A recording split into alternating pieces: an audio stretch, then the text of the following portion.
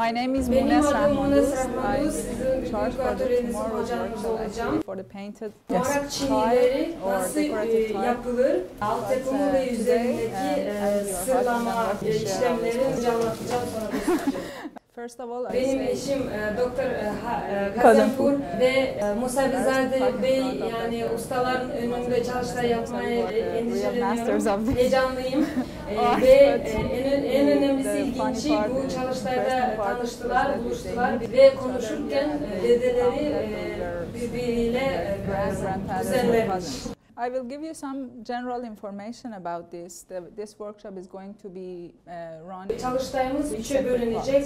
Birinci bölümünde genel bilgi vereceğim. The second part you will try. İkinci bölümde kendiniz parçaları kesmeye öğrenmiş olursunuz. And the third part we have pre-cut. Üçüncü bölümde ise according to that plans in front of you. Önceden hazırlanmış, işlenmiş parçaları nasıl birleştireceksiniz ve desen oluşturacaksınız. Çalıştay sürecinde herhangi sorunuz olursa benim eşim Doktor Kazempour'dan ve Mosad Bey'den sorunuz, çünkü bu konunun onlar ustasıdır, gerçek ustaları onlar. Who knows what Muarrak ne olduğunu kim bilir? I think you have seen it. Türkiye'de görmüşsünüzdür. Something like this. Have you ever seen it?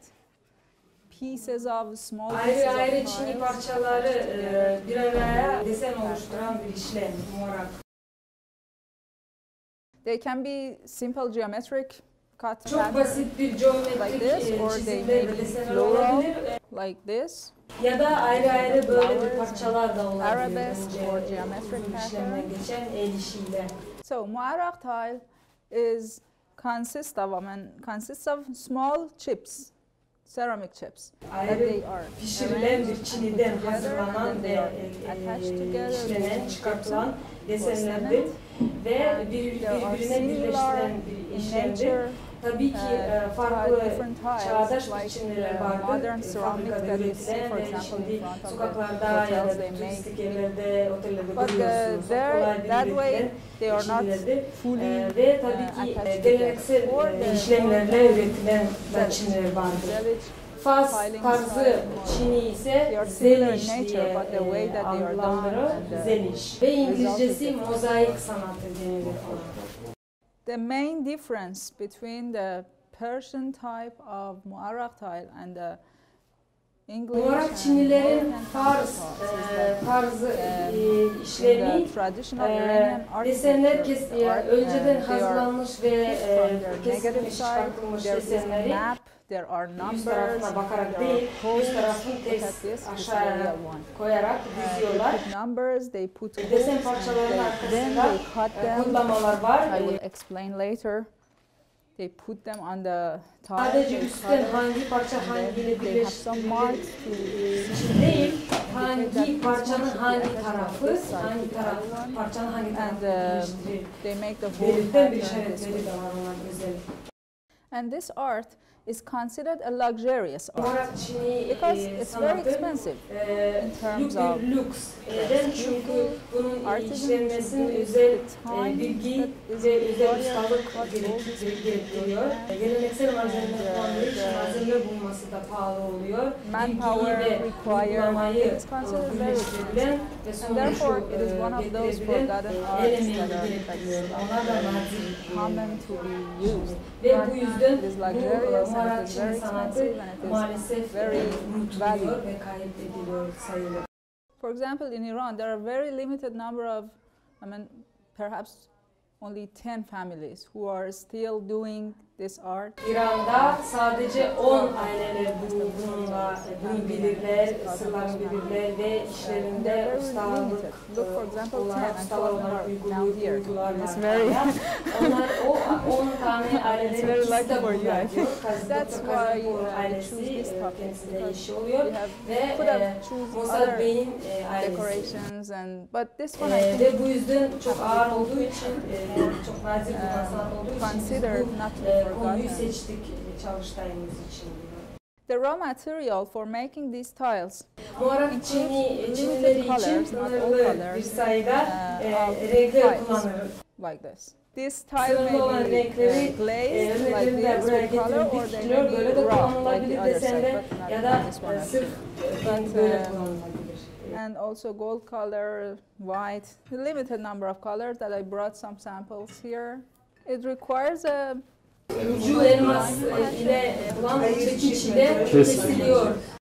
the file. Here you cannot imagine these small flowers and these parts. The small flowers were all cut by hands and put together and detaylar bile çiçekler eliyle çekilmiştir. Muarrak Çin'de. Bu sanat türü 300 sene önce gelmiş. Hani son döneminde ve Timur döneminde sayılır. One of the good points about this type of tiling is that it moved durable. It's very strong. I will tell you later that how they make it strong, but compared to other types of tiling, for example, this painted tile that you also have this küçük parçalardan oluştuğu için Muarrak Çin'de birbirine özellik işlemle like puzzles, they are very strong.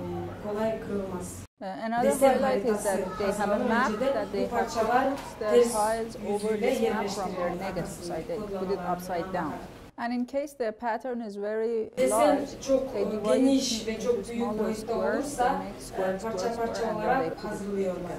And they have a flat surface, a glass or a gypsum flat surface, and when they put it like this, for example, suppose that there is map under this, sonra haritanın üzerine and then you use some wires or ropes to sonra üzerine alçı koyulduktan sonra metal teller koyuluyor ki böyle bir şekilde o alçı robuğuyla daha güçlü, sağlam olması için. Getting apart. I will explain the steps. Aşama aşama adımlarını anlatayım. First of all, the pattern should be designed and the colors should be decided. For example, for this one, desen haritası kullanılıyor. Bu da o kadar uzun ki diyor, benim tarafına kullanılan bir desen olacak. And then they are glued with a special glue that you will have on your tables. The solvent is water, so that when everything is done, you can wash it, and they don't stick again to the to the tile, and they will remove very easily. They are glued to the surface of the tile. Kesip aldıktan sonra Muarrak çiniği üzerine koyarak yapıştırılıyor. O da bir doğal malzeme yapıştırıcı. O deseni Muarrak çiniğinden kesmek için. En sonunda yüzeyden yapıştırıcı kağıtla suyla çözünebilir.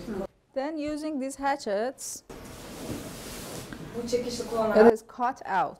For example, first çekmeye başlarsınız. The main parts are cut. En önemli tarafları kesilmiş.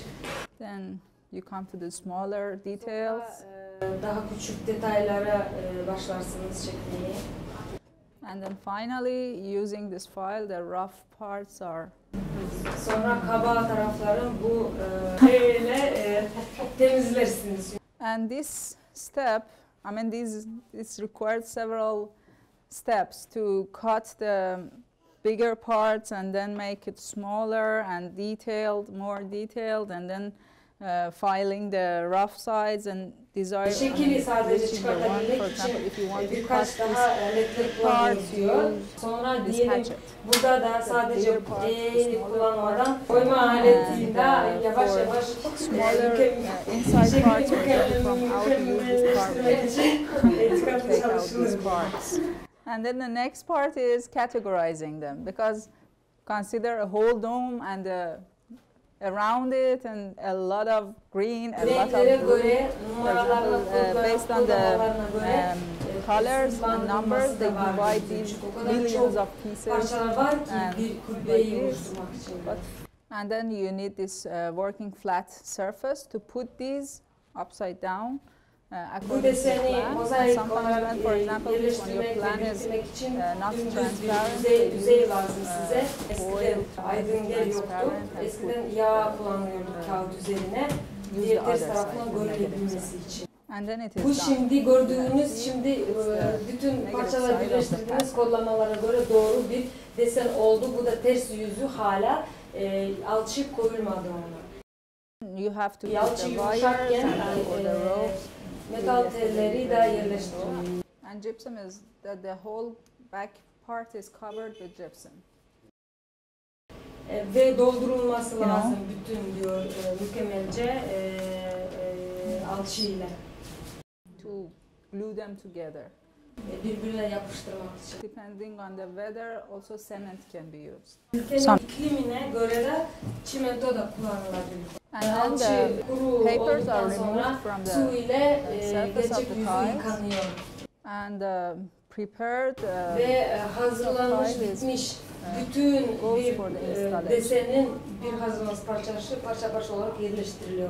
Sometimes Bitmiş desenlerin parça parça olarak bir yere getirilmesi lazımsa yaptıktan sonra sadece suyla yıkıyorlar kağıdı. And thank you very much for your kind attention.